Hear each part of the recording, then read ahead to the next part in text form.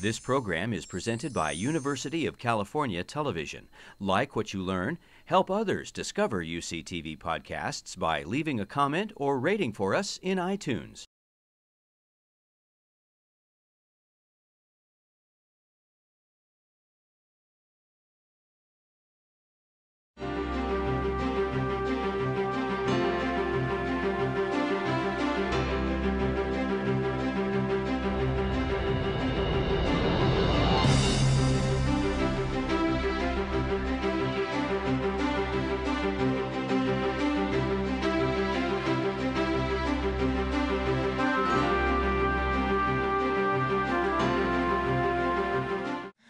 I'd like to welcome you all here. This is a program that has been going on in the college for 17 years, since 1995.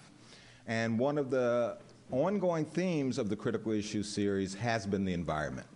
When I looked back, I saw that we had 3 previous critical issue series on the environment. Just in 2009, 2010, Bill Freudenberg and Robert Wilkinson did 40 years after the big spill, looking back, looking ahead, 21st century environmental challenges in a global context.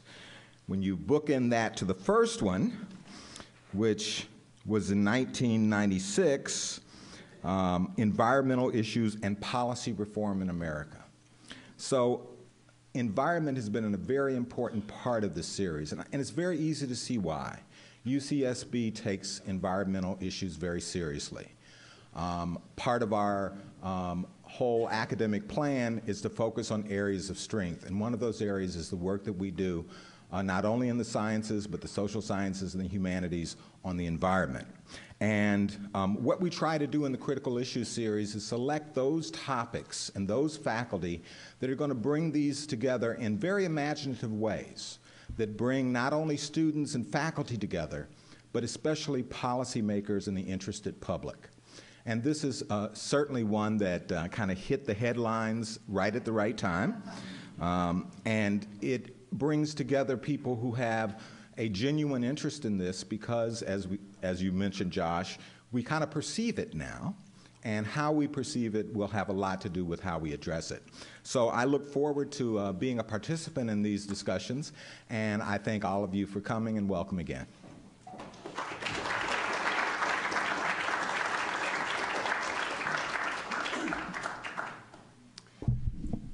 Well, the prime organizer and coordinator of today's panel is Bruce Tiffany from the Department of Earth Science, and he will be the introducer and the moderator for the panel. Bruce.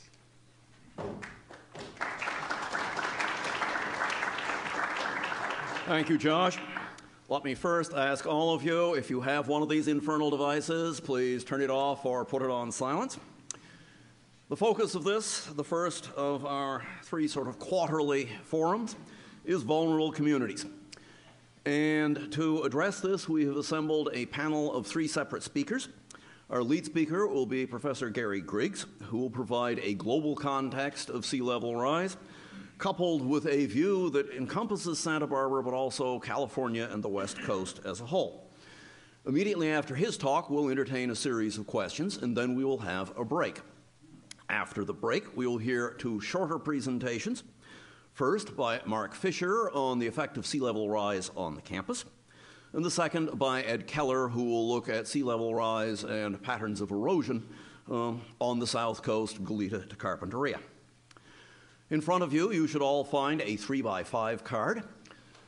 While there will be questions available after Gary's presentation, what we will do after the other 2 presentations is set up a panel up here, and we invite you, if a question raised by Gary did not get addressed in his sequence, or if you have questions raised by the other 2 speakers, to write those questions down on the card. And what we are going to do is collect those cards when we adjourn to create the panel, sort through them, and try to ensure that by looking at those that when we have the panel start its process, that it will address questions that are generally being raised. Because, of course, if I start picking questions, we don't know whether there's going to be a general question or a very specific one.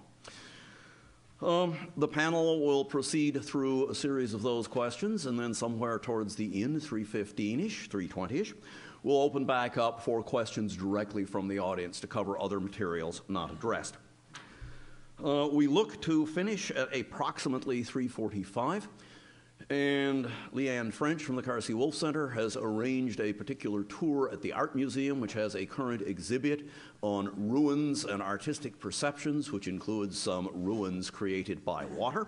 She will give you further information at a slightly later date. But there will be an opportunity to join her to go to the Art Museum and view these.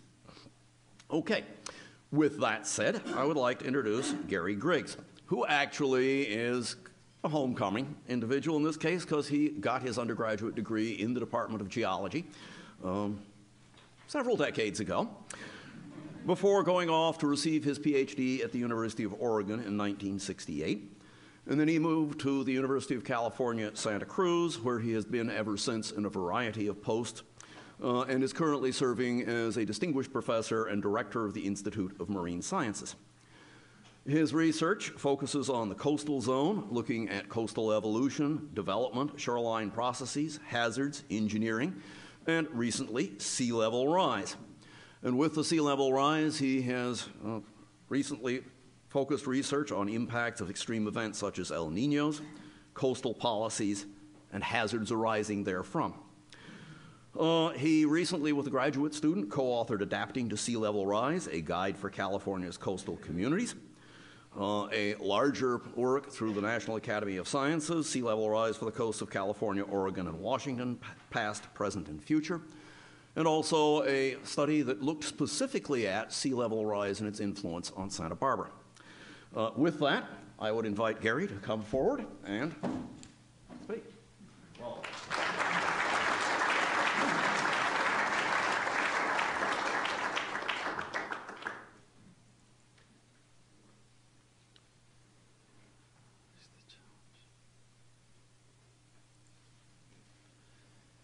Thanks very much. It's an honor to be here to kick off this series and also to come back to Santa Barbara.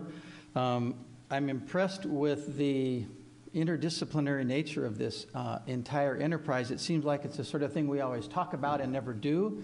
But as I looked at the number of people and departments and schools involved, it's really an amazing thing to put all these people together. So I hope this is a useful introduction, and it does include both a global view, but also looking more specifically at Santa Barbara. Is it going to be better to put the lights out? Yeah. Much better.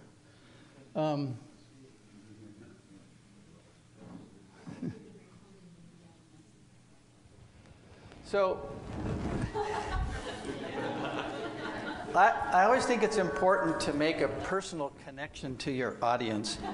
So, and in fact, I was telling an earlier story at lunch about an old friend and I who in 1961 or 62 rode a freight train from Santa Barbara to Berkeley for an all-Cal weekend, and it was nice to see Richard Sanford come to join the talk today. Thank you, Richard. So I actually came to UCSB 51 years ago. And it's been a wonderful career, and this was a great place to launch that from. But just wanted to put that in some kind of perspective, that after 50-some years looking at the coast, you do begin to make some observations. And there's a lot of different ways we can look at sea level, but one of the things I wanted to at least start with is the fact that there's very temporal differences. We've got short-term rates that are very fast. We can bring in a tsunami and raise sea level 10, 20, 30, 40, 50 feet over minutes. The tides come in and out every day, and depending on where we are, that can be tens of feet or more, but that's a very rapid change in sea level. Storm surges can go, as they did in New York recently, maybe 13, 14 feet. Katrina was 25 feet. We don't have that along the West Coast. And then there's long-term rates of change. During an El Nino event, sea level can rise a foot or two above normal for several months. We don't see that as a storm surge, but everything is higher than normal. And then we have long-term changes related to ice ages that can be responsible for over 100 meters or several hundreds of feet, and those take place over thousands of years. So per year, it's a few millimeters. So while we tend to recently think about whether it's 3.1 millimeters per year or 3.2 or how fast it's increasing, these are huge, very short-term processes that we don't want to forget about, because those are what are going to affect us in the short and intermediate term. There's also major geographic differences. Global differences in sea level are driven primarily by global temperature, and that affects both the volume of ice in ice caps and glaciers, primarily Antarctica and Greenland, as well as continental glaciers, and also ocean temperature. So as the ocean gets warmer, it expands, takes up more volume, and will raise sea level. So these are the two big drivers of long-term change. There's also regional values.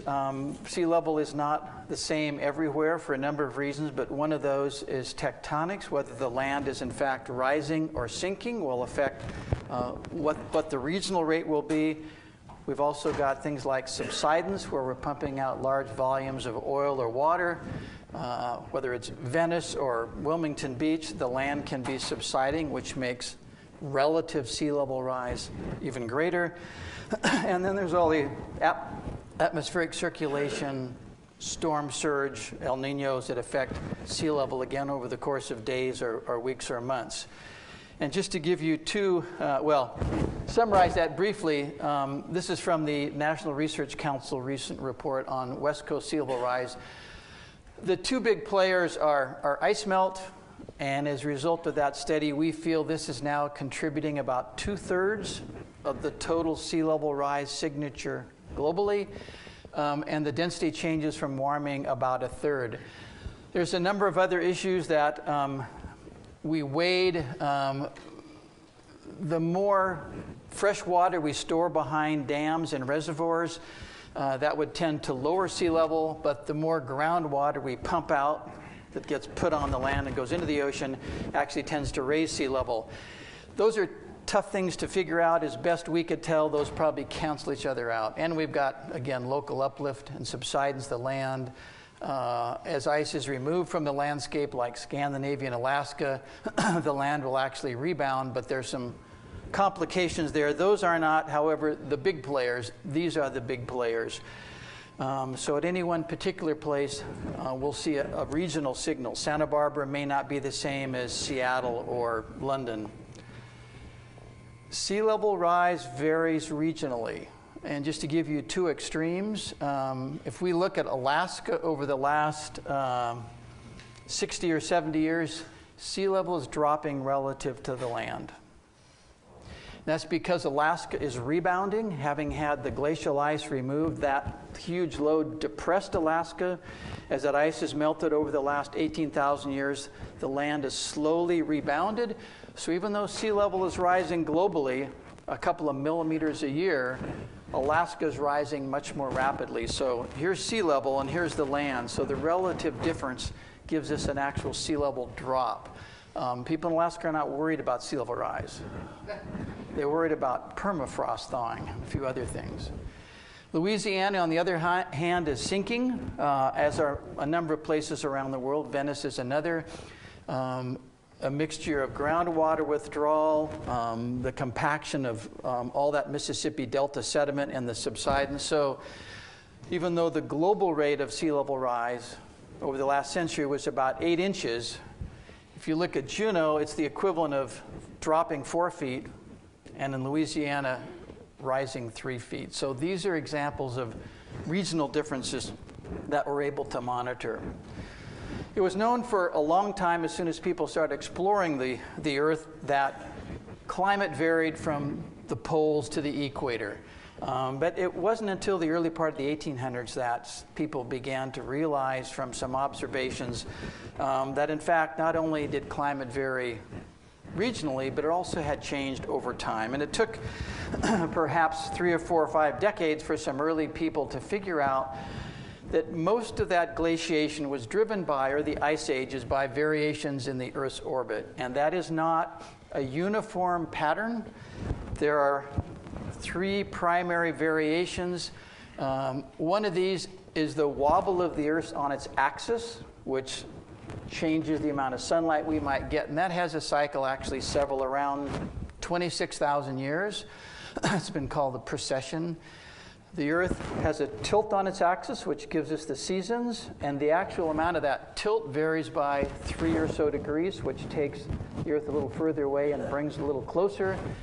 That has a cycle of about 41,000 years. And the Earth's orbit around the sun is not circular, but it's elliptical, so it can take the Earth further away or closer. So these in concert all determine how much solar energy or insolation the Earth receives. And those changes are catalysts for some feedback mechanisms that are relatively straightforward. But for example, as it starts to get warm, the Arctic ice starts to melt. There's less reflectivity. The ocean water begins to absorb more heat. Permafrost starts to thaw, gives off more methane and other gases, and that starts to push it. So we have a positive feedback mechanism, but it looks like these so-called Milankovitch cycles are the ones that push the large-scale changes in climate and therefore sea level. So if we go back in time, this is 0 today, 100,000 years ago, 200, 300. This is the path of sea level over time. So it goes between some pretty set ranges, and those are driven by these cycles between the Earth and the Sun, the Milankovitch cycles. Goes down as far as maybe 100, 125 meters and back up to 6, 8, 10 meters above the present. But these are all in the absence of human activity. So these are natural cycles. And you can see as the glacial cycles have come and gone, sea level has risen and fallen. So when it's warm, ice melts, sea level rises. During the glacial period, that seawater is sequestered on the continents as ice caps and glaciers, sea level drops on the order of maximum 120, 130 meters. So during the last ice age, we transferred about 3% of the oceans, about 10 million cubic miles of water to the continents as ice caps. Those began melting maybe 18,000 years ago. That went on up to the present.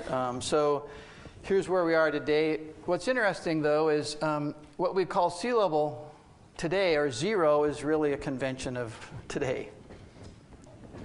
If we would have been here 5,000 years ago, sea level would have been 40 meters below that. And I don't know about the anthropologists, the archaeologists, the historians, but there's been arguments put forward that until sea level rose to close to its present elevation and started to slow down 3 or 4, 5,000 years ago, it was very hard for civilizations to expand because most of the fertile land was on these coastal plains that kept getting inundated. So once sea level more or less stabilized, agriculture could become permanent and so forth. I don't know if that's been proven, but it certainly fits. This would have been a very hard time for civilization to develop along coastlines. Well, that, and it was a long time ago. So it's interesting to see this image was actually on the cover of the program. So if we go back about 18,000 years ago, the edge of the continental shelf was the coastline. So we take out 10 million cubic miles of seawater. We lower sea level 120 or so meters. This would have been the shoreline. Didn't quite go to the Channel Islands, and lots of interesting stories about mammoths getting out there and how far they had to swim and so forth. But this is where it was. So in the subsequent 18,000 years, sea level has advanced here about 5 miles or about 1.5 feet per year. So this again is in the absence of human activity. That's as the last ice age came to a close and those ice caps and glaciers melted. So it gives us some sort of long-term historical perspective of what's been going on before we arrived. This is trying to give you a sense of sea level over the last 300 or so years, or the last 200, and then projecting. So this is sort of the historic, prehistoric record when we're looking at things like tree rings, ice cores, sort of proxies for sea level and temperature. beginning sometime in the end of the 1800s, we began to put in tide gauges, and those are global, but they're also local, so that any one tide gauge will reflect what's happening at Santa Barbara or Santa Monica or San Francisco. But averaging those out, we find sea levels rising at about 1.7 millimeters per year. Beginning in 1993, we launched the first satellites that could measure sea surface from space through satellite altimetry. And measurements over the last 30 or so years show that that rate has nearly doubled. Now, how we can measure how fast the sea surface around the world is rising down to tenths of a millimeter from a satellite escapes me. But then I don't know how a cell phone works either. So, but these are consistent numbers. We have a lot of confidence in those. So this is sort of what we are measuring now with variations. And then we'll talk a bit about these. These are some of the projections for the future out to 2030, 2050, and 2100, using both some empirical relationships and also some models. If we look along the West Coast, these are all tide gauges. We actually have one at Santa Barbara, one out on Rincon Island, one of the oil platforms, Santa Monica, San Francisco, and so forth. This goes all the way up to through Oregon. So these are the rates, the averages, and sort of the deviation here, the spread from tide gauges. Some of these go back 150 years, some are 30, 40, 70, 80 years long. And you can see sort of these average values along almost the entire coast of California range between about 1 and 2 millimeters a year, just about the global average. Which is sort of astounding if you think about how active the California coast is, that it's almost acting like a table over the last 100 years. Maybe Ed will have something to say about that of local tectonics. This begins to change at Cape Mendocino, and it's because most of California up to Cape Mendocino is characterized tectonically by the San Andreas Fault, sort of motion at the surface, or strike slip motion.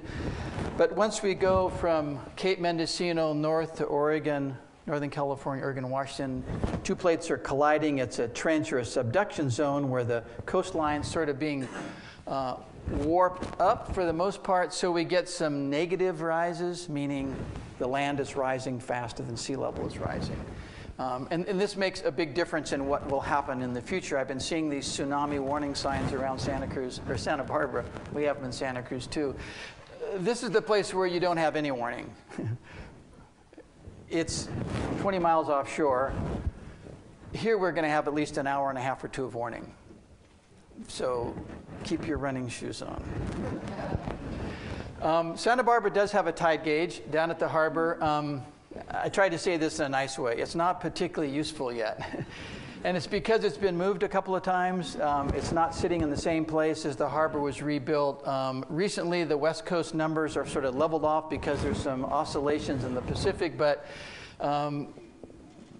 the deviation here is larger than the signal. So it's real hard to do a lot with the Santa Barbara tide gauge. We have to look on a more regional basis.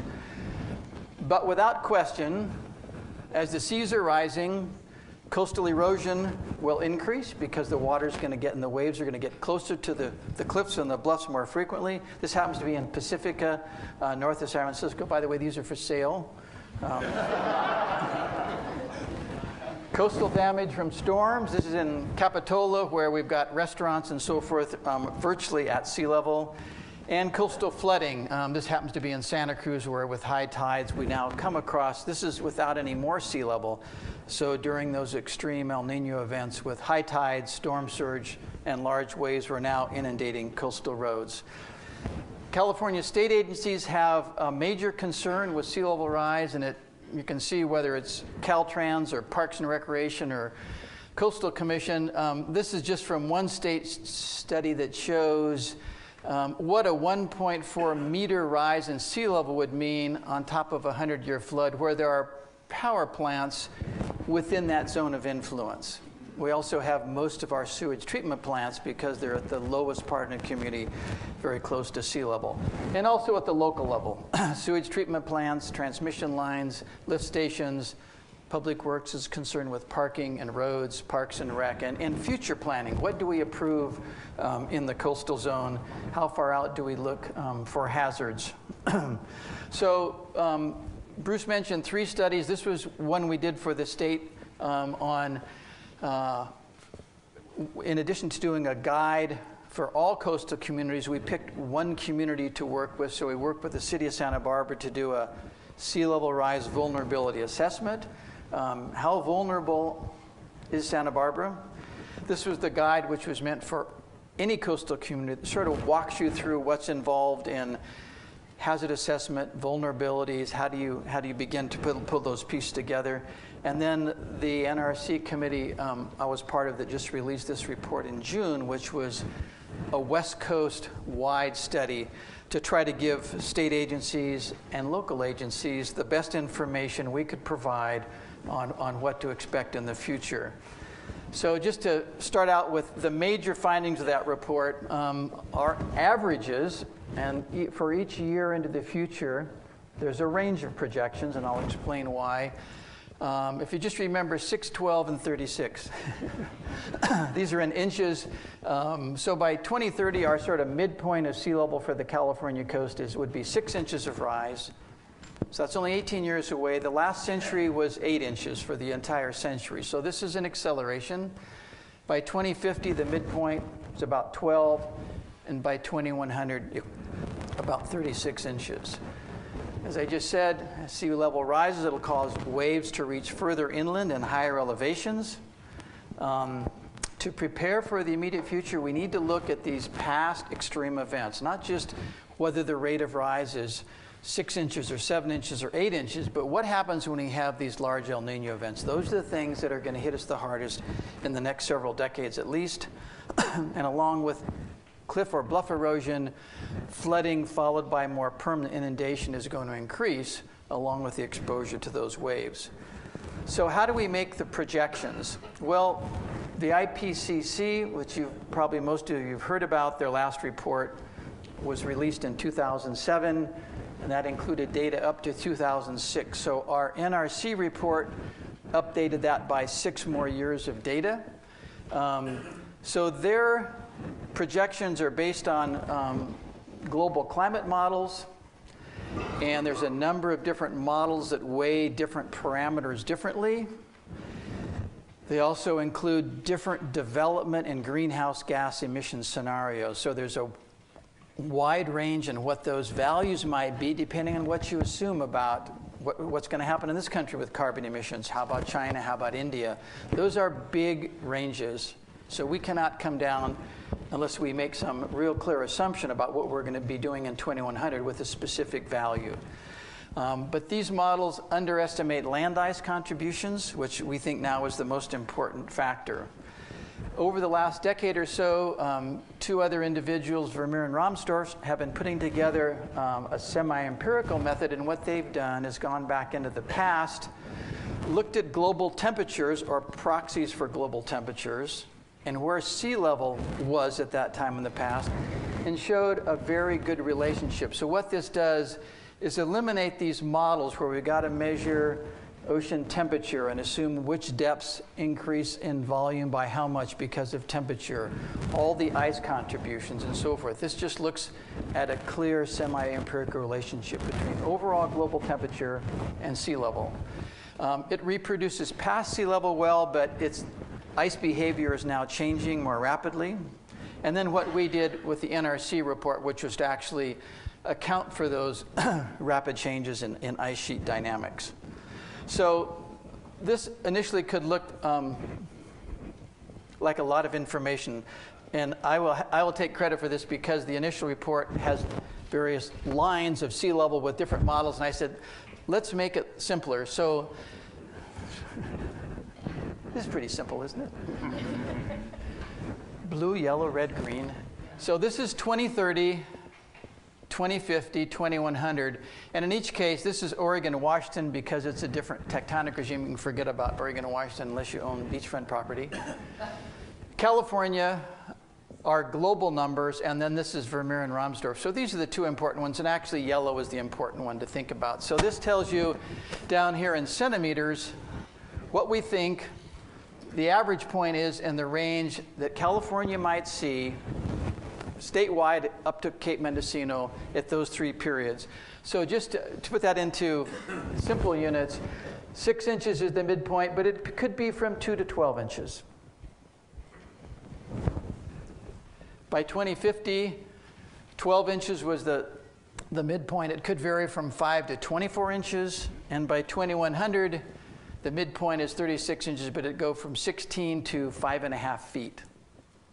And I guess, again, I just want to reiterate, how do you project out to the year 2100 when we don't know what the greenhouse gas emissions are going to be because we don't know how the global energy economy will go? It's sort of like if you have a 15-year-old and you're trying to plan for their college expenses today, that's not too bad. 2 or 3 years, tuition at UC will probably triple. But if you have kids that are 2 or 3 years old and you're trying to project what it's going to cost them to go to college in 15 years, what's your error bar? But what if they're going to go to college in 80 years?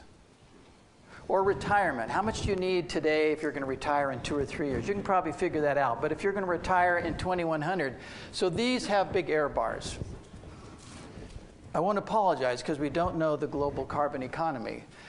So the uncertainties in part are that the regional projections are harder than global because there's more factors involved.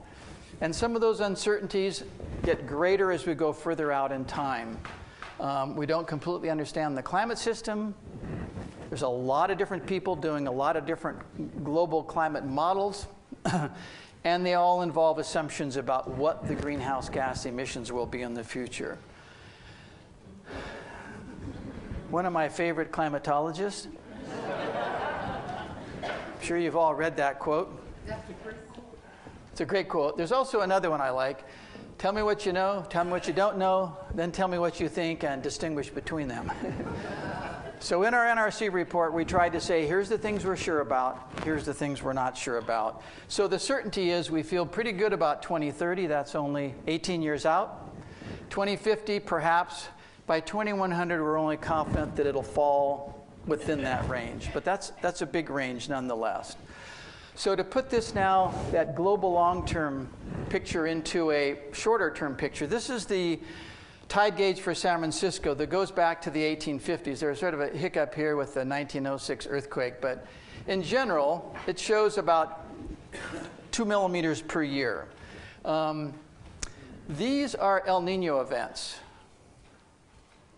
Ones you may remember, probably not that one, but certainly 82, 83, 97, 98. So during those events, for example, sea level rose about 11 inches, or 288 millimeters, for 2 or 3 months. 11 inches, 82, 83, 12 inches, a foot. And if we project out into the future now, how long will it take global sea level rise to get to that point? Well, if it's only rising at this rate, 2 millimeters a year, to get that high, to reach what we reached in these last El Niños, it would take 140 years to equal what we've had happen during an El Nino. However, we're already globally rising faster than that. If globally sea level rise at 4 millimeters a year, it'll only take 70 years to get to that point. And if it rises at 8 millimeters per year, it'll be there this quickly. All I'm trying to say is these events are going to be more important in the short term than a couple of millimeters per year sea level rise. It'll take a long time till this curve catches up with those short-term events. Is that clear? Okay.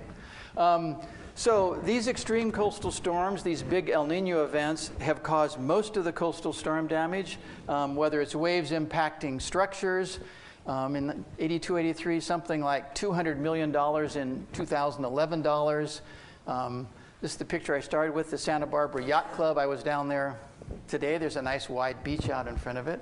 And water levels, again, can be higher during these events to at least 2030, possibly 2050. But they're going to become additive because everything is on a ramp. this is a way we could, I guess, look at Hurricane Sandy. The higher sea level is every year, the more those hurricanes are going to inundate and flood further inland. So that may not be the reason that hurricane occurred, just like steroids may not have been the reason Barry Bonds hit so many home runs, but it probably didn't hurt. I could add Lance Armstrong, but I won't.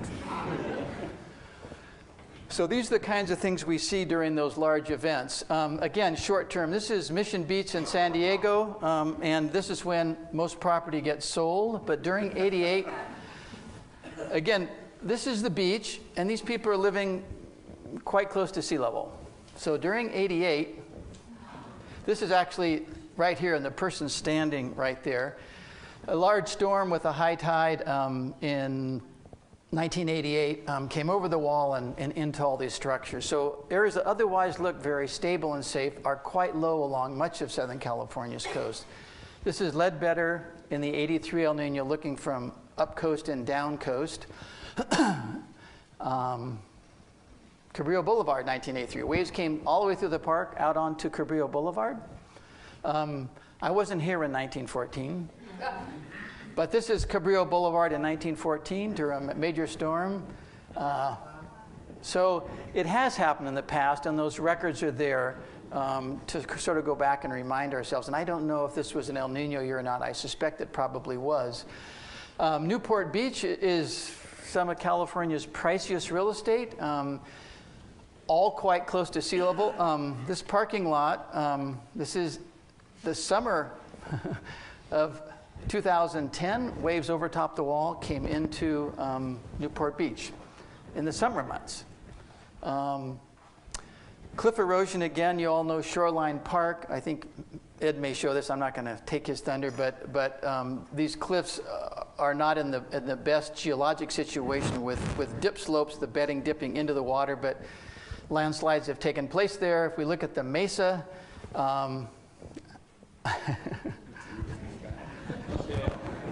sometimes probably saying nothing is better than saying something. Maybe this is just a little guest house. But one of the things we did in our Santa Barbara sea level rise vulnerability assessment was to look at the homes on the mesa to see how fast. We didn't look at the erosion rates. I'll show you the next slide. But this was 8 homes were within 50 feet of the cliff edge. Within 50 to 75 feet were another 17 homes, and within 75 to 100 feet with another. So there's quite a few homes that are close to the bluff edge. How we will begin to deal with those, and this raised the issue of seawalls and armor and so forth. The city does have a map that's on its side, which wasn't supposed to happen that way. This is a map that's been used in their general plan, and it's a firm who actually used some models to project erosion rates inland by 2030, 2050, and 2100. And I'm not going to hold this up here for a long time because I didn't do this, but it's one method of projecting. This would be Ledbetter and City College and so forth. But this is the bluff edge, projecting erosion into the future if things keep going. When we were doing the city plan, I knew about the cemetery and the Clark Estate, and I said, I wonder if there's problems here. The people in the city said, well, no, we haven't heard of any. So I said, I'm just going to find out. So I called the cemetery. He said, yeah, we're moving gravesites back. So there has been riprap and protection, but I mean, this isn't what you'd call high-end homes. Well, I guess it's I'm sorry. That was sort of inappropriate. Long-term homes. Isla Vista, having lived in Isla Vista for some time, I have an appreciation for this area. But what can you say? A lot of apartments probably have been paid for many times over. Things, are getting closer and closer to the edge. And finally, this one, which was undercut, was finally declared unsafe to occupy. And part of it was removed. But they're still building cliffside homes in Isla Vista. This is now a little old because of Al Gore, but sea level doesn't have to rise 20 feet to become a problem. It can be 2 feet or 3 feet or 4 feet.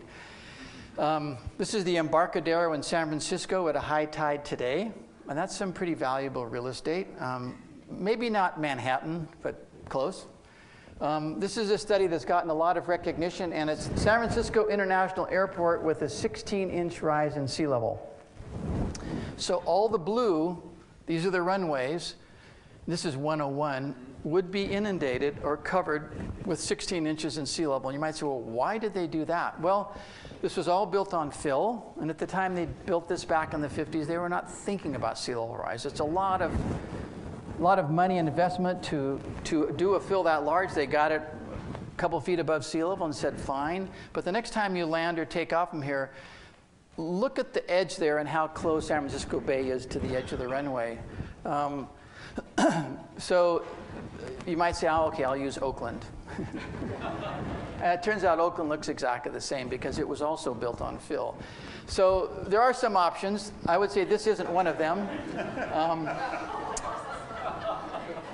Those are huge infrastructure projects, and while we're talking about Sandy and Manhattan and so forth, New York isn't alone. There's a lot of cities around the world, some of the biggest cities that aren't that high above sea level. I'm not going to pick on Santa Barbara.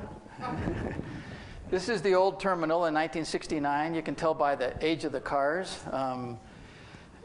It was a little island. 1995, that's water on the runway. So the Santa Barbara Airport was built on an old slough. It was elevated a bit. I'm going to show this really quickly, then I'm going to move on. No, I'll go back to it. So when we were working with the city on the sea level vulnerability assessment, I was surprised to find that the airport is actually part of the city of Santa Barbara. It's not Santa Barbara County. So this was a very generalized map, and we're coming down to this topic of figuring sea level. That includes the 100-year flood today in light blue, and the 100-year flood plus 1.5 meters of sea level rise in the dark blue. But one of the problems of doing a map like this is, first, you depreciate all the property really quickly. But second, unless you have a really accurate topographic map, these are sort of meaningless. So this goes clear up to the high school. I don't think that's going to happen.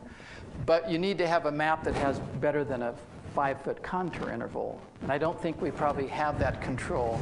This is the airport.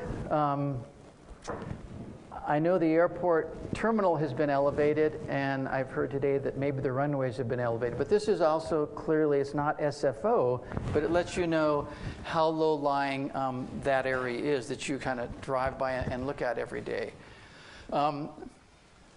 Anybody recognize this?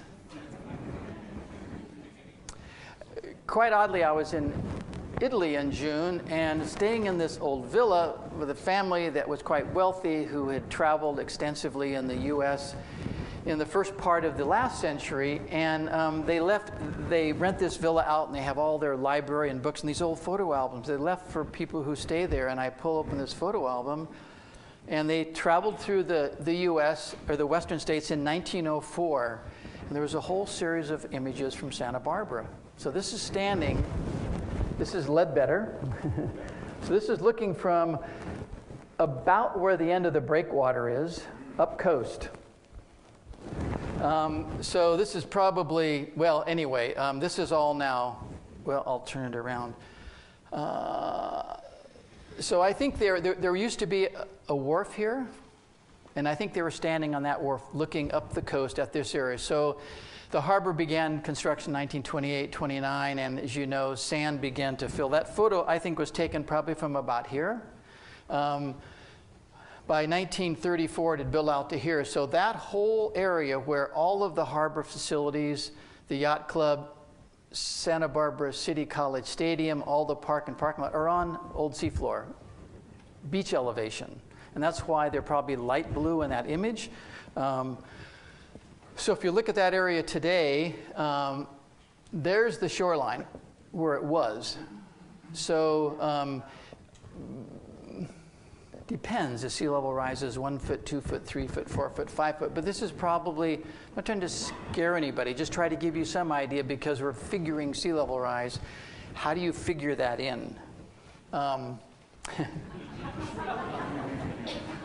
because I do a lot of coastal work, I'm always amazed at what people name things.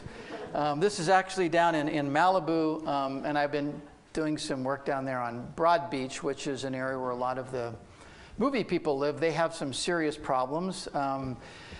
They live on the beach. Their septic tanks are between their houses and the shoreline, and the shoreline is eroding. So they started with sandbags, and now there's rocks. But you'd think with a structure like that, that would probably be the first one to go. But I was just down there 3 months ago. They've actually decided to save it, but in order to save it, they can't tear down the old house. So they've actually put down concrete caissons. They're going to pour concrete grade beams, and they're saving the walls of the old house so they can just build this around them. So how you own the water, I don't know. But this is not what I would call moving back. So a few other images. And again, I just threw these out because these are things I work with. I'm not sure which give you an impression that is more meaningful than others. This is actually Miami, but this is all less than 1 meter above sea level. I think the highest point in Florida is about, how much? 330 feet. It's sort of a big tilted shelf. But this is what Miami looks like when you're flying in. So that's all less than 3 feet above sea level or close to it.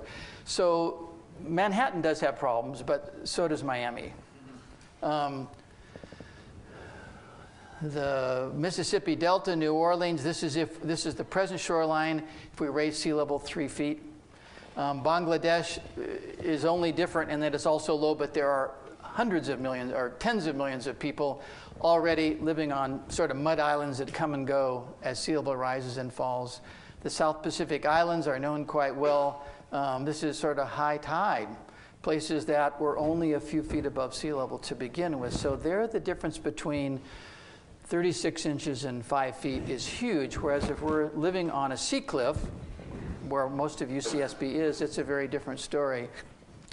Another way of animating this is part of Japan, Korea, China with 1 meter, 2 meters, and 3 meters. Now, or 6 meters. These are big numbers, but it gives you an idea sort of what's out there, as well as Northern Europe, England with 1 meter sea level rise, which could occur by the late part of the century, 2 meters and 3 meters. So there's a lot of different ways people have begun to visualize this. I used this before, but I thought of a better way to do it recently. So this is the low, medium, high for 2030. I just picked a person for scale. This is low, medium, high for 2050. And 2100, this gets a little messy here. So I knew this would be an entirely democratic group, so I thought I'd get away with that. So this, to me, probably is more meaningful than showing you that yellow bar. So I'm, again, trying to think of ways. I couldn't get the shark off there this morning, but. So adapting or responding to sea level rise, somebody has proposed a $6 billion system for Manhattan, New York City, and there's all kinds of questions already about, well, who gets to be protected and who doesn't. London has something like that now on the Thames. Venice has some flood walls. But this begins to raise the question of what do you try to protect? What can't you protect? How many other cities are there, whether it's the San Francisco airport or Miami or London or Shanghai, that have very similar problems? How high can you build the wall? Because everything doesn't stop at 2100. We can say it's 3 feet or 4 feet or 5 feet, but it's going to keep going. So how far out do we look? And that depends on what it is. Is it a parking lot or a park, or is it a city? There's the King Canute approach, where this is a long story, but basically his surrounding people were always telling him how powerful and how great he was, and he tried to sort of finally tell them that that wasn't the case. So he said, "Can I stop the ocean from rising?" And they said, "Yes, you can, my lord." And so they put him out here, and he said, "Stop," and it didn't stop. So he tried to humiliate them. North Carolina, you may have read. It's on the Colbert Show. after their commission gave them a predicted level of 39 inches by 2100, the business and development people objected, said it would cost them too much money and it would restrict development. So they basically passed legislation and said, for the time being, we're not going to let you use an acceleration. You've got to use everything that happened during the last century. That's like sort of saying, well, don't worry about hurricanes. What the weather was like the last week is all you can use for the next 50 years. And this is North Carolina recently. Virginia did something only, I don't know. They thought of sea level rise as a left-wing term, so they excised it from a state report and called it coastal flooding. They definitely have coastal flooding. And then the Virginia Sea Grant program actually has another statement that whoops. Well, we lost that. Basically, Virginia Sea Grant says, you know, we're one of the most sea level rise prone areas on the East Coast, and we better start doing something about it. So there's a conflict within the scientists and the legislatures, which isn't a new thing. I'll just throw this out there. Here's another way, but we have a few too many people for that. So things I want to leave you with again is here's some values for sea level rise for California. Generally, 6 inches, 12 inches, 36 inches. That the biggest threat in the next several decades at least will be the confluence of El Nino events and high tides and storm surges. But we're on this ramp of an increasing slope so that each year the sea level rise is going to magnify the effects of those storms on the coast. So we're going to see both coastal erosion rates of cliffs, bluffs, dunes increase, as well as more flooding and inundation. And the last thing I'll leave you with, John Holdren is a science advisor to the president. He said basically we have three choices: mitigation, adaptation, and suffering. We're already doing some of each. The only question is going to be what the mix will be. The more mitigation, the more greenhouse gas reduction, the less adaptation and less suffering will be required. Thank you. Okay, in opening this, the second half of this undertaking, let me first note that the publications that Gary has authored on both Santa Barbara and on the West Coast in California, links to those are going to be available on the Critical Issues website for this year, so if you wish to track these down, you may. We are also being videotaped so that if you missed something or if one of your colleagues had to go away, as two of mine did for childcare duties, you can track down the rest on a video, tell your friends. Finally, I will fill in a hole. We want to owe a vote of thanks to the Bren School for offering this space and hosting this particular meeting. And indeed, thank you to the Bren School and its management. Right. It's now my pleasure to introduce Mark Fisher, who is the Senior Associate Vice Chancellor of Administrative Services and our campus architect. He comes with a Master of Architecture from the University of Pennsylvania and is a member of the American Institute of Architects. He came to UCSB 10 years ago from UCLA, where he was the campus architect, and his is the headache that comes if sea level does rise, because he is responsible for campus planning, design, construction, housing and residential services, transportation, parking services, and in essence, the infrastructure on which the rest of our mission depends. Mark.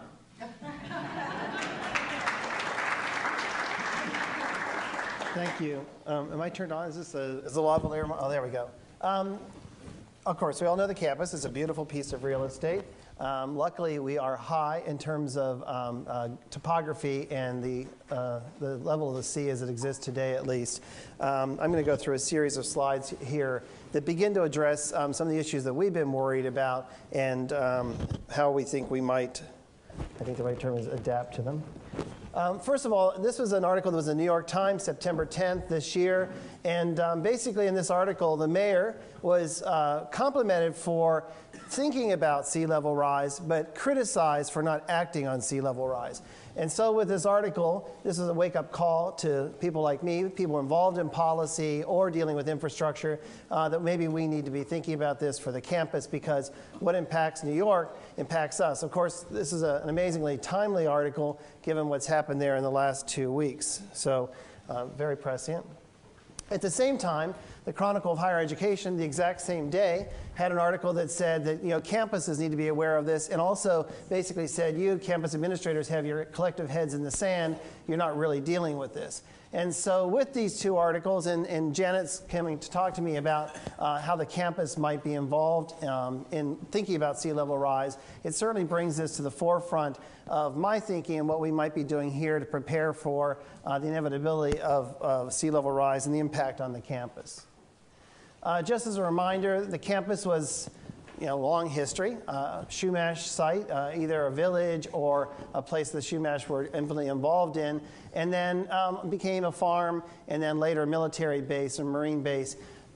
The pattern, though, of land, the slough, which lagoon is something we all love very much, is here over the long term. It's had a different condition over time. I'll talk about that a little bit later in terms of what the sea might do to that. And of course, the Goleta Slough has been changed over time. The island has been chopped away to build a sewer plant. The airport's in here now. Obviously, the airport's right in where the waterway used to be. And we know longer history that this was supposedly navigable. And then just some images of the campus as it evolved. And I think the only important thing, again, here is the landform is still largely the same. You do see over time the beach changes shape along the east side of the bluffs. At this point, while the military base was here, the marine base, the beach was a little bit wider. There are pictures later in the 60s and 70s where the beach is way out in here, and there are volleyball courts set up down here. So it had really been a developed part of the campus landscape. Otherwise, the lagoon is here, changes shape. Sometimes it's more of a mud flat, and as it is in this picture, and other times, top of that. And then at other times it has been partially filled with water. And then the current condition today. As a reminder, we're 1,055 acres. Most of us think of the campus as roughly 400 acres on the east side, the core or main campus. There's also the Stork campus, where we have some of our probably greatest vulnerability, where there's a finger of the Goleta Slough. And then, of course, the far west side of campus, where the Devereaux Slough comes in, and the north campus, where we've just built some faculty housing. And I'll talk a little bit about vulnerability over there and some things we've done recently. But largely, the campus is high above the Pacific. Of course, we surround the community of Isla Vista. We have all the edge conditions we need to worry about in terms of erosion. But just in terms of basic sea level rise, if you didn't worry about other things, we're probably okay. This map, which is probably a little harder to read than I thought, tries to show what a sea level rise of 10 feet, this is 0 to 10 feet in the yellow-orange color, would do to the campus where water might be. And then it goes up in 10-foot increments. So as the colors become richer, you're moving up at 10 foot. So what it tells me, at least, is we're vulnerable along the edge, maybe at the 217 at a 20-foot wave, or if the sea were to rise to that level, vulnerable along edges of the Devereaux Slough, possibly into the old golf course in here. The fellow who manages the golf course says is the fairways there at about plus 8 feet, and the greens are at plus 14 feet above sea level. This map shows everything beyond 10 feet, so it's a little higher here than perhaps they think it is. Again, vulnerability, though, along this back edge. This is Los Caneros Road coming through. Stork Road would be here. So this finger of the former Devereaux Slough, or the extension of the Devereaux Slough, is probably our greatest area of vulnerability. The core campus is between 30 and 40 feet above sea level. Isla Vista between 30 and 40 feet above sea level. And we're as high as probably 80 feet above sea level out where the oil tanks are at the very, very west edge of the campus. So again, most of the ground, the campus ground, is well above sea level, well above predicted sea level heights. Still, the entrance points, 217, Los Caneros, and Stork Road, are really vulnerable. So we become more of an island if we do start to see sea level rise that impact those points of entry to the campus. We're in the middle of a big planning process, so we pulled together these images.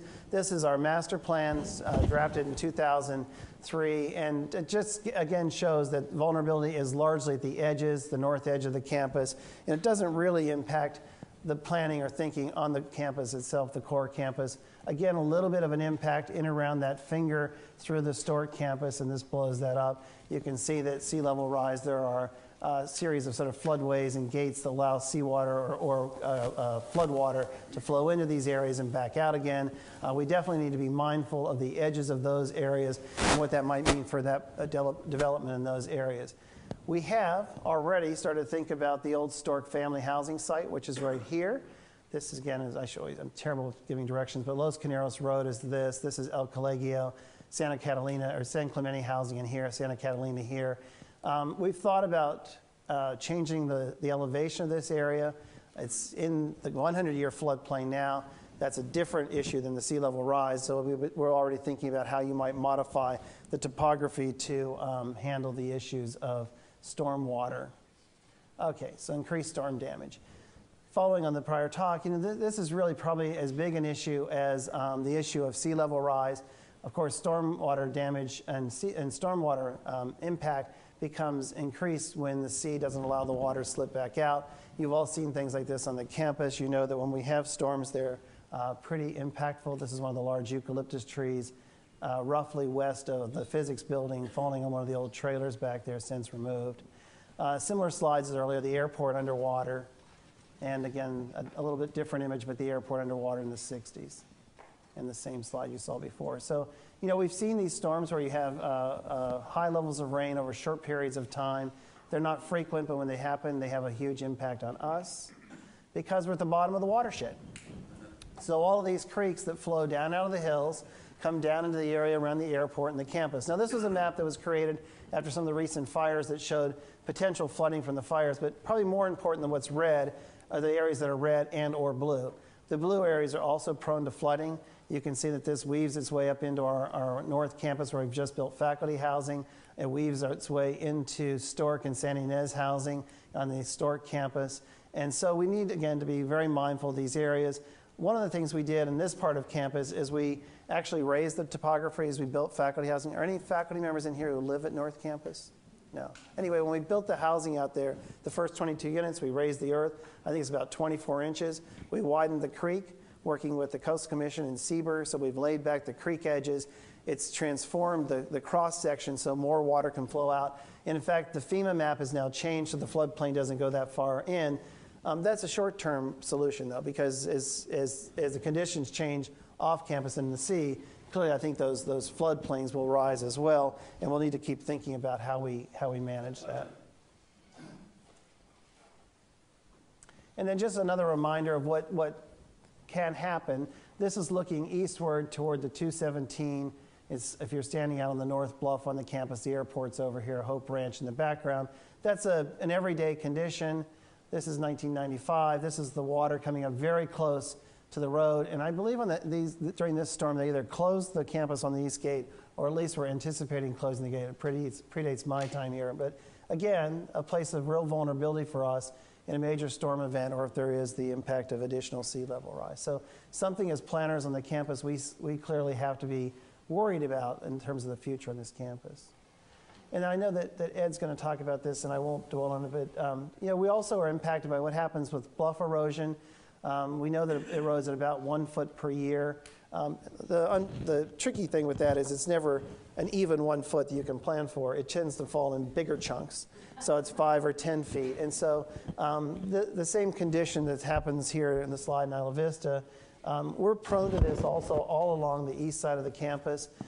This is Anacapa Hall, which you can see is very close to the road, which you can see is very close to the bluff. And if you go out there today, you'll see that there are 2 or 3 fences. We keep moving this fence back to protect pedestrians from falling over the bluff, which has happened in the past. And this is probably the thing I most worry about, is what happens when we lose the edge and the road begins to go. And then the next thing is what happens when we start to lose the building. Managed retreat is something that has been talked about a lot at Goleta Beach, just around the corner.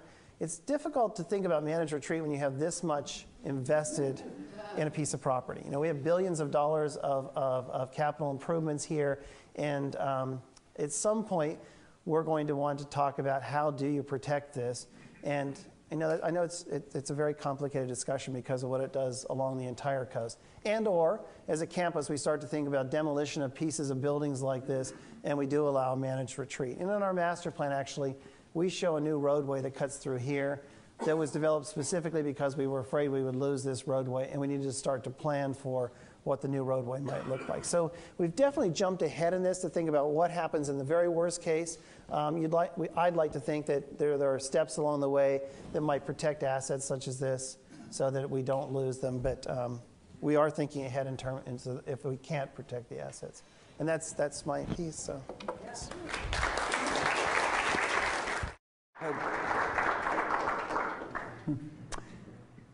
It's a real pleasure being here this afternoon. Being a geologist, I'm also in the environmental studies program, and in fact, most of my appointment is in environmental studies.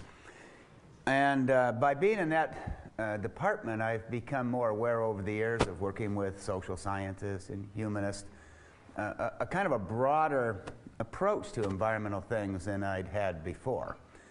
And so rather than dwell on rates of everything, we know our rates of coastal erosion at UCSB are pretty high. Actually, they're about 3 inches a year. Art Sylvester, I don't know, is Art here?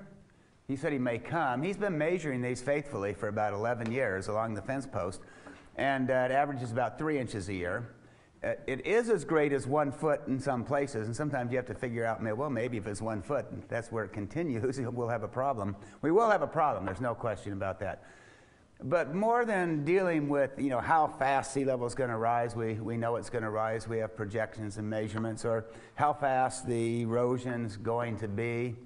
A really big issue in this whole thing is going to be really science and values, and that's kind of what I wanted to talk about with some of the slides that I'll show. If I can figure out this thing here, I guess the middle one changes it. Okay. Okay. This is our coastline, or part of it. It's not the whole thing, of course. And Isla Vista's out here, UCSB is here, down to Rincon Point and so forth. We have a long stretch of coastline.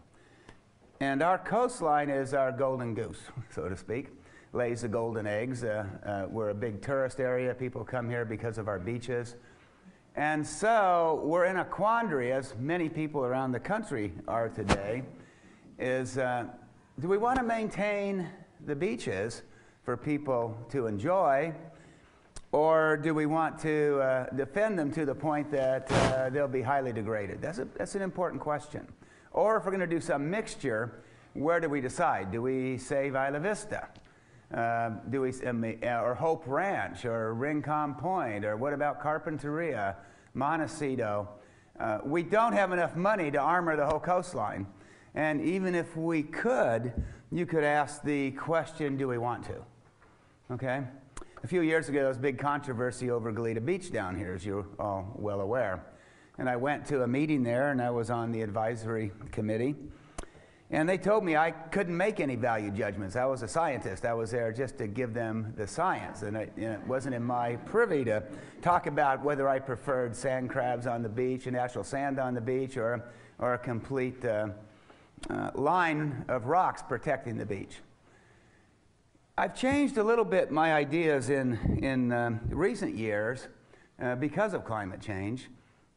We're fairly certain that sea levels are going to rise a couple feet by the end of the century. If we were capable or able to really slow our carbon emissions, they say we could slow the actual rate of temperature increase by about 2 degrees, so maybe we'd be on the short end of this other thing. But bear in mind, every time sea level rises, the rates of coastal erosion go up faster, okay, because you're putting more stress on that environment. So our stretch of coastline is important to us. It's important for a lot of reasons, and one of them is our tourism, the beauty of the coastline. And so I always tell people, make a values clarification. Where do your values lie? And from there, you can ask scientists, okay, what are our choices? What are the list of choices do we have? But the first thing, you have to have your values clear, or science really can't help you. So I think the first thing we need to do in thinking about what to do on the campus, what to do in town, what to do along our coast, is to have a really soul-searching exercise and draw up some priorities and values. And then we can decide where we're going to spend limited amounts of money and how we're going to go about it. You've seen this one, but as sea level rises, it puts stress on the shorelines, and the shoreline will shift more than the sea level rise. So we're going to be heading for problems around the world with this. Some people are already facing these problems, and islands are disappearing from water seeping up from within. Big waves has happened in the 80s. This is along part of the sea cliff. And this is a good idea to look at this. I agree with Gary on that. Look at these past big storms where really big waves hit our coastline and see what was going on there, how high was sea level, what can we expect at various places. I remember when I first came here, we had a storm, I think in the 70s or 80s, and one of my friends was a surfer, and he caught a wave at Campus Point and rode it past the pier, one wave. And he came in with his surfboard in hand and said, "I'm not going back out ever again." And I was watching people on the pier. They were out at the far end, you know, and the big waves were rolling in, and the foam was right about the height of the pier, and they were just jumping up and down, you know, like this, and the pier go like this. And I finally went out, and I said, "I think she ought to go think about going in." But so we have cases in the past where we've had some sea level rise. So we can deal with that aspect, at least get a model of what's likely to happen and where the vulnerabilities will be. We know we're vulnerable to tsunami, and we've had tsunamis in the past that have gone up all the way to Highway 101 down in the city in 1812. One of my former students, Tom Rockwell, and some other people are testing the idea that maybe even bigger tsunamis have occurred here in the past. And we know that because bits of our coastline have been suddenly uplifted by 10, 15, 20 feet during earthquakes. I'm not a proponent of that till we find the deposits, but we're searching for them in Carpinteria Slough and some other places. Some houses actually have been destroyed in Santa Barbara by high waves. This is again down by Sea Cliff, and big rocks went right through this house during those storms. And now I was shocked when they rebuilt it, but they did. They almost always people will rebuild if they have the permit. And now they've got this situation where this is open and that's open, so big rocks can just roll through. Which isn't a bad thing to do. They do that in hurricane country all the time. And so when they have the big storms, it just goes right under the house. And that's but that's a pretty precarious spot. Isla Vista, of course, the poster child for coastal erosion. These houses weren't built this close to the coast. They were built back actually pretty far.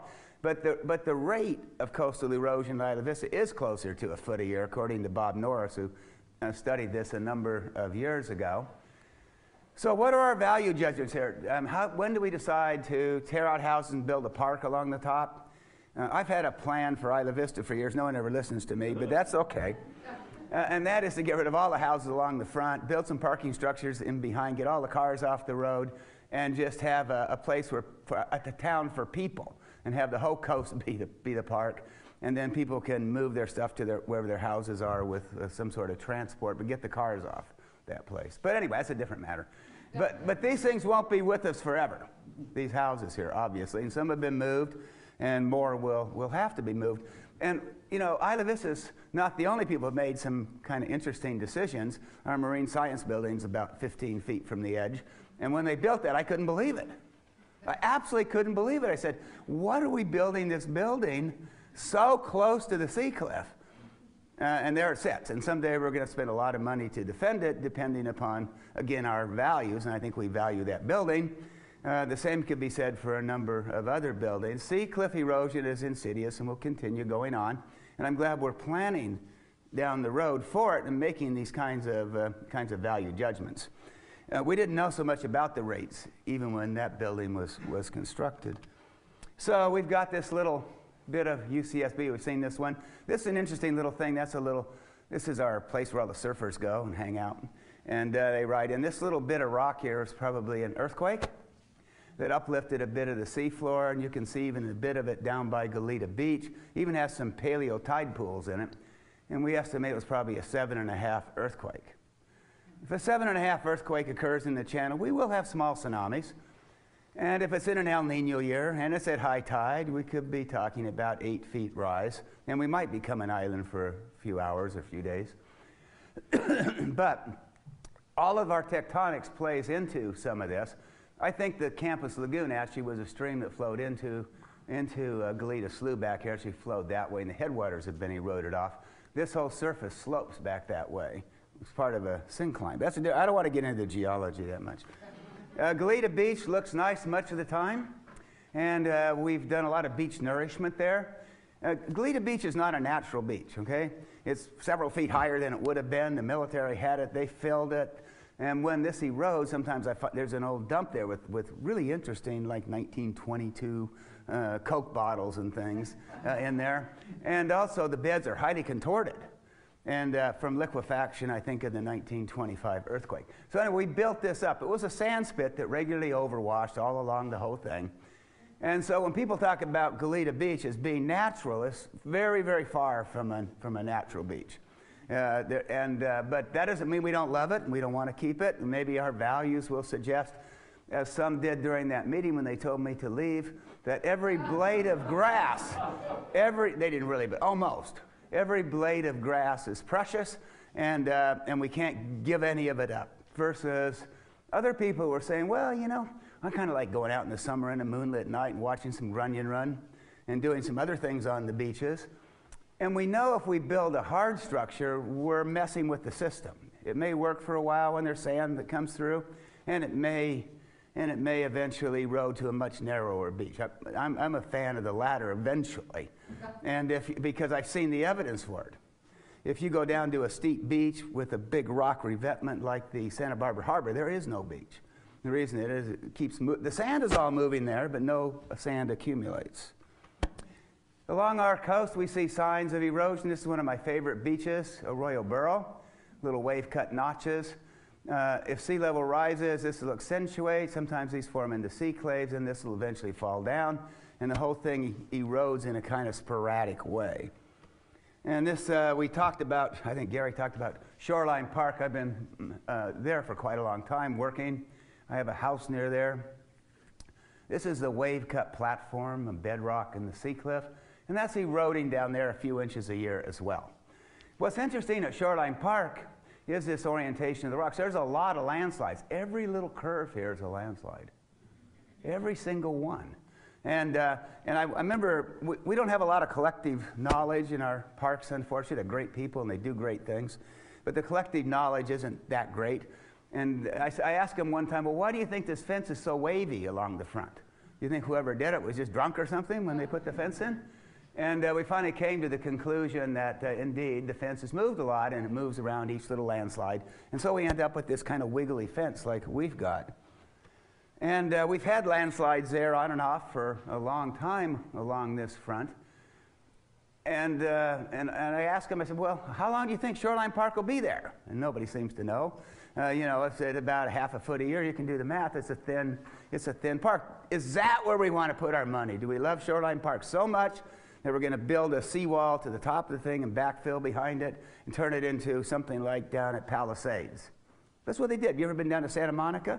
You see where the beach is, and they got that wall. It's about 80 feet high. We can do that if you want to spend that kind of money. We don't have the sand flow there, and much of the beauty of it would disappear as we know it today. So I wouldn't necessarily be in favor. That's just the old sea cliff Gary showed. And all this is properties, you know, essentially because we built the harbor. And the mesa is another one of these uplifted areas. We're lucky we have areas that are uplifting pretty fast. Our uplift rates are 1 to 2 millimeters per year, about the same rate as sea levels going up. So maybe we'll be lucky in that respect. This is that little, again, going back to Shoreline Park and the sea cliff and what happens. I have a picture of that landslide I was going to show you. I had a lot of interest in this landslide. I was there when it occurred. Gary showed this picture as well. And it just about caused Parks Department to hemorrhage. Because I pointed out when we went out there, they're good people, don't get me wrong, they do really good work. Our city's full of lots of good people, young people, enthusiastic people, want to do the right thing. And I went out with them one day, and the city hired someone, paid them a lot of money to tell them that they should move the fence. And so I told him that the first day. I said, just move the fence. You know, there's an outhouse here. I said, I don't think somebody will be sitting on one of the stools when the next landslide occurs. When that gets closer, move it back. And I said, look at this. That's a landslide. That's a landslide. That's a landslide. It's not any bigger than that one. Since I've been in Santa Barbara, at least 3 along here have occurred about the same size as this little landslide that caused the sidewalk here to drop down. And they said, well, should we go and remove it? I said, yeah, waves will take care of that within a year. And in fact, it's pretty much gone. They may have removed it, but I think the waves took it away. Broke it up and took it away. And so then they had this great big fence here, about 6 feet high, and compared to about 3 feet along here. And they were all worried about the outhouse and some of the other stuff, maybe rightfully so. I think they're working on the stairs now. But I said in the end, I said, just get a policy. When these little landslides occur, just move the fence. And you don't need to put in a 6-foot one and kill all the vegetation behind it and make it look like it's a disaster zone. Because you go out there and look at it and say, my God, it must be something really big happening. But it was the same thing that's happened a lot. Now, having said that, it's closer to the road, and eventually there'll be a problem. You know, I've seen some places in California where the parks are right about up here along the roads in some places, and that eventually will happen. But if you want to keep the character of the park the next 100 years or so, the way to do it is move the fence. And not get into a conniption about trying to spend hundreds of thousands or millions to fix it. Because parks, to me, are one place where values of scenic things are high. Okay? And so that's good. Here's a little bit of that slide. All this stuff fell down in the sea. And I think it's all gone now. Here's a bit of the fence. But they built this 6-foot fence, just built a little one. It hasn't really, the ones I've seen there before, when they move a little bit, they don't necessarily tend to move again right away. And it's been a few years and there's no more cracks. But you can watch, I mean, once you get attuned to this, you can pick out, and when it starts to happen, you can move the fence even in advance. But you don't have to, you know, it's gonna happen again, of course. And so some sort of long-term policy from parks, of our coastal parks, would be useful. Some guidelines, so when the present people leave, they have something they can read. Oh, this is what we're supposed to do. We have a little landslide, we'll move the fence. We won't pay somebody $200,000 to tell us to move the fence. Along the coast, people have built all sorts of soil cement. This is near Shoreline Park, and pipes. There are things technically you can do to slow down the rate of retreat. I actually know this guy. He lives pretty close to where I have a house, and I said, get rid of the eucalyptus trees. They're really heavy. And also try to plant indigenous plants close to the thing. Don't water them. Getting the water off the sea cliff is a good thing to do. But even doing all that is still going to continue to erode. It's a very high sea cliff. There's not a lot you can do about it. Removing big trees along the top can be dangerous too, and you think about it, because you're loosening things up, so you have to do things carefully, but basically controlling drainage. The harbor is another area. We don't want, there's not much beach here. We really don't want the boats to float out of the harbor. You know, as the sea level rises a few feet during big storms. And so eventually we're going to have to, I would guess our values will be that harbor is kind of center case of downtown. It's going to be defended somehow. We're going to have to put money there. And because right now waves wash over this thing. Can you imagine with 3 feet higher, you know, these people would be swimming. Today we bypass the sand, we take it from that sand spit and put it on the beach and nourishment. So beach nourishment's kind of a nice way to go. I once recommended for Goleta Beach, they were talking about spending $10 million to save the beach and the park. So put that $10 million in the bank. Okay? Draw on the interest for a few years, and when these El Nino years come along, you'll have some money, use it in beach nourishment, fix it, and put your money back in your bank, and you could probably fix it forever. Until I realized that sea level is going to rise 3 feet. And then I said, well, maybe not, you know. Maybe with sea level rise, that changes the formula of how we think about beaches. I never thought of them as permanent, but I didn't think of them disappearing in 100 years. The other problem is there's no interest on your bank account. That's no interest today either, that's right. That's absolutely true. That's back at the time when we actually had banks that paid interest. And then so this, I was going to go, when we built the harbor, it caused a lot of erosion. So whatever we do in our values and how we decide to deal with our erosion problems from a littoral cell standpoint, and for that I mean all the sources of the sand, its flow along the shore and where it goes out the submarine canyons, we got to treat that as a system or we'll end up doing things like we did this before in some areas, having very high rates of erosion down from structures. We've developed, some places developed the so-called E-zones, and that assumes you know, when this first came out, that you knew the rate of erosion, which we don't usually know, though we can measure like there are many people like Art Sylvester that go out every year, faithfully measure this. I've tried it with LiDAR and other methods. It works okay, but it's not near as good as actually getting on the ground data. But you can't do that everywhere. And they never really built into this thing the sea level rise we're talking about. We do know if you put structures in that tends over time, the beaches often get narrower. There's lots of examples of this. Not always, but lots of examples. And so that's something to think about. The sand flow, Dave Ravel and Gary Gregg, you guys have worked on that. This idea that massive amounts of sand is moving along the shore, but it's not constant, it's variable. Some years you got lots of sand, some years you don't have hardly any. And so when you don't have much, the beach erodes, and then a bunch more comes down, and we feel good again, and then it goes away, and we start to panic again. So we're not planning for these long-term ebbs and flows in our littoral cell. This is just one example of a simplest type of seawall you could possibly have down near Summerlin, and it's just a few feet of rocks, and you can see the beach is relatively narrow here compared to here. And that kind of thing's pretty common. Well, first of all, the rocks take up a fair amount of the beach by themselves, right? And secondly, if you believe in some of the models, they can reflect the waves, and Jenny back here has worked on things that birds and things don't much like narrow beaches, and so we change the ecology of beaches when we put these structures in. So, go on to this. Anyway, so with rising sea level, I really feel it'll be about science. But before the science, what choices does science provide to control sea level or coastal erosion?